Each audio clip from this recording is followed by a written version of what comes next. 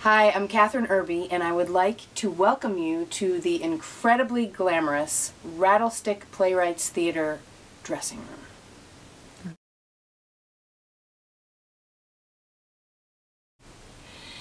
You know, I didn't know about the force of nature that is Daniel Talbott until I was sent this play in the nick of time. I was praying for a play to come my way, and as soon as I read this play, Yosemite, I knew I wanted to be involved. His writing is unique and raw and emotional and scary and beautiful, and on the page it looks like a haiku or a poem or something, although it is almost the opposite when you act it, sort of like a bloody raw poem.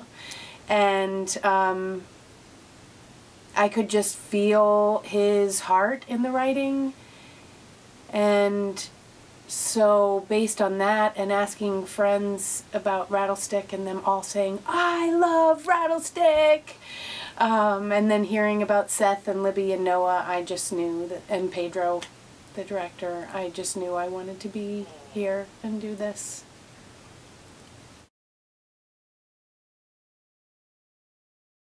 Oh my goodness. The difference between acting on TV and acting at Rattlestick in this play, I don't even know where to start. It's an amazing experience being here.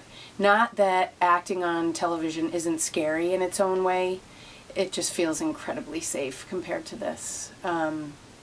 Especially in this play, in this tiny theater where it feels like we're right in there with the audience. You can hear every yawn, every sigh, every groan.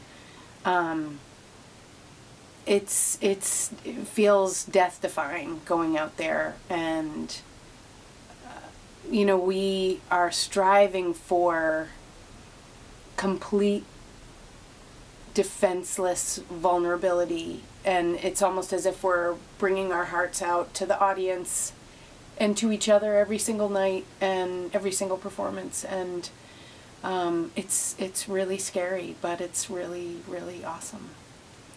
So we don't do that on Law and Order.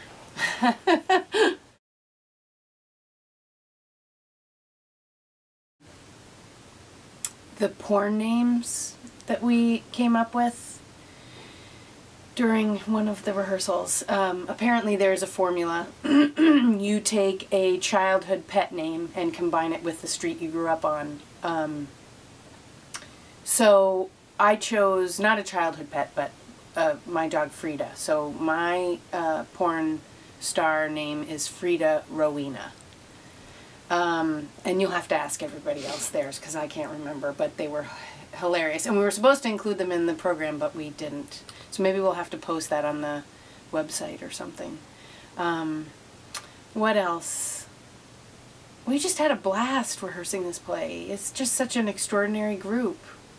We just all have felt so lucky. It's a really extraordinary group, very sensitive and supportive and creative and accepting and crazy and loving, and it's like a true family, you know, and we've had a blast.